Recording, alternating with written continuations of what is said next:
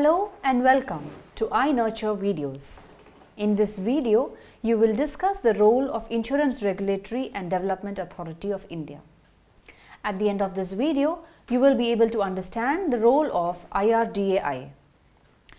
IRDAI is the regulatory authority of the insurance sector in India. IRDA was set up as an Act of Parliament under the Insurance Regulatory and Development Authority Act 1999. As per the provision of the Act, IRDAI is controlled by the Board of Directors. The Board of Directors is responsible for decision making of IRDAI and the promotion and growth of the insurance sector.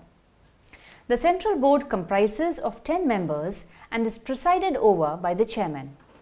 5 of the members are full-time directors and the remaining 4 directors are part-time members. Let us look into the objectives of IRDAI. Insurance sector plays a very important role in the financial system. It protects investors in the event of loss due to unexpected events.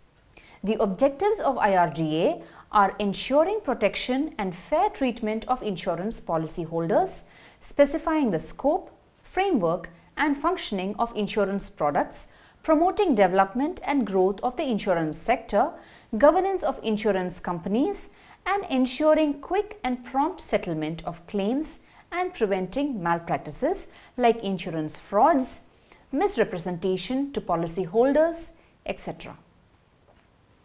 What are the roles and functions of IRDAI? IRDAI was established to promote the growth and development of insurance sector.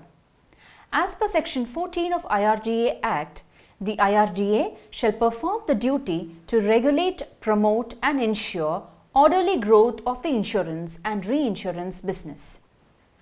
Some of the roles and functions of IRDA are handling the application of companies for registration and provide certificate of registration, protecting the policy holders in matters relating to assigning of policy, nomination, surrender value of policy, settlements of policies, etc., overlooking the professional conduct of insurance intermediaries and agents, specifying the code of conduct of surveyors and assessors, promoting efficiency in the conduct of insurance business and promoting professional organizations connected with issuance and reissuance, undertaking inspection and conducting audits of different parties connected with the insurance business and adjudicating disputes relating to insurance and reinsurance business. Let us recap on what we have learned from this video. IRDA was set up as an Act of Parliament under the Insurance Regulatory and Development Authority Act 1999, handling the application of companies for registration and provide certificate of registration. The objectives, roles and functions of IRDA are discussed briefly.